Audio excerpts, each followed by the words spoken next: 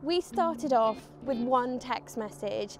We had a delivery of food when restaurants were closing, saying we've got a pallet of food, would you like it? What can you do with it? I asked some friends saying, please can you help me make some meals? And within 24 hours, we had made 400 meals. And I was just like, okay, we can do something with this.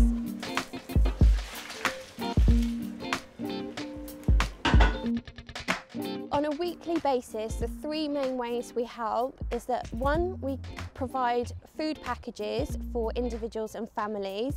We accept donations from the Felix Project and local individuals, and we cater to their dietary requirements. Second of all, we make homemade meals.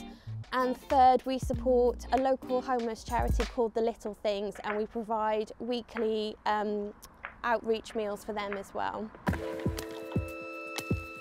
So all of these dots are where all the recipients live across the whole borough of Enfield, and blue means we deliver on a Tuesday and red means we deliver on a Thursday.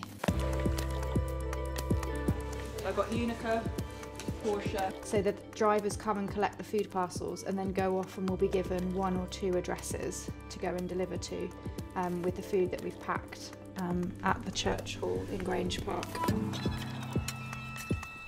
My name's Lisa. I'm a volunteer driver for Cooking Champions. I deliver to probably about 8 people a week. I've built up such lovely relationships with the people that I deliver to. I've met new babies, I've met family members. One man I deliver to, I'm the only person he speaks to every week. So I help him with reading some letters from the council and the bank and things like that, because his English isn't great. But it's so important for me to feel that we're doing something to help people who aren't as lucky as us and who shouldn't be in the situations that they're in just due to circumstance. You've just got these two, so that might help.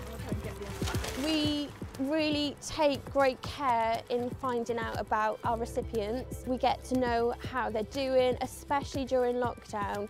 It was a check-in for them. For a lot of these people, our volunteers were the only people they'd see during the week, and those relationships have continued. Just in this borough alone, in Enfield, 1 in 3 children live in poverty. Food is obviously a physical need, but I think the connection, knowing that we're always there for them, is a huge help mentally as well, especially trying to relieve some of the financial strains that many of our recipients face.